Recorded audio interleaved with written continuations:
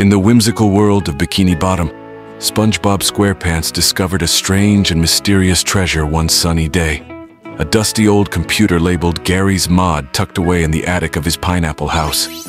Intrigued by the possibilities, SpongeBob decided to give it a whirl and find out what this Garry's Mod was all about. As he powered up the computer, the screen came alive with a kaleidoscope of colors and options. SpongeBob had stepped into the surreal realm of Garry's Mod, a place where imagination knew no bounds. It was like Bikini Bottom on a caffeine high.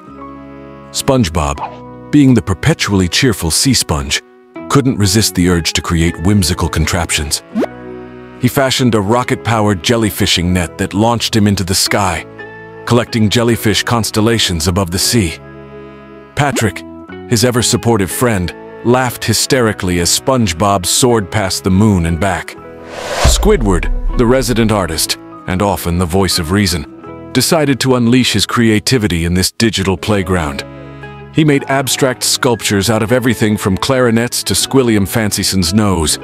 His creations were met with laughter and confusion, which was, in Squidward's view, the perfect artistic response. Sandy Cheeks, the scientific genius of Bikini Bottom, turned her attention to Garry's Mod. She engineered a machine that could turn sand into gold, and she even created a device that allowed her to swap brains with Plankton for a day. The resulting chaos was a sight to behold. Speaking of Plankton, he couldn't resist the temptation to take over this digital world. He spawned an army of digital chumbots, only to realize that SpongeBob had discovered the annoyingly cute sponge tool, which could only be defeated with laughter.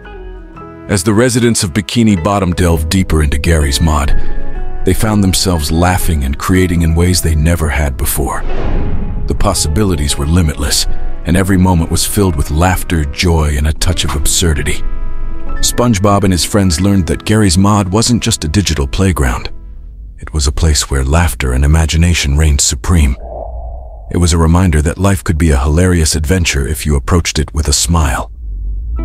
With a hearty laugh echoing through the digital world, SpongeBob shouted, "I'm ready, I'm ready," and led his friends into another day of zany Garry's Mod antics, where laughter was the ultimate currency. Please like and subscribe.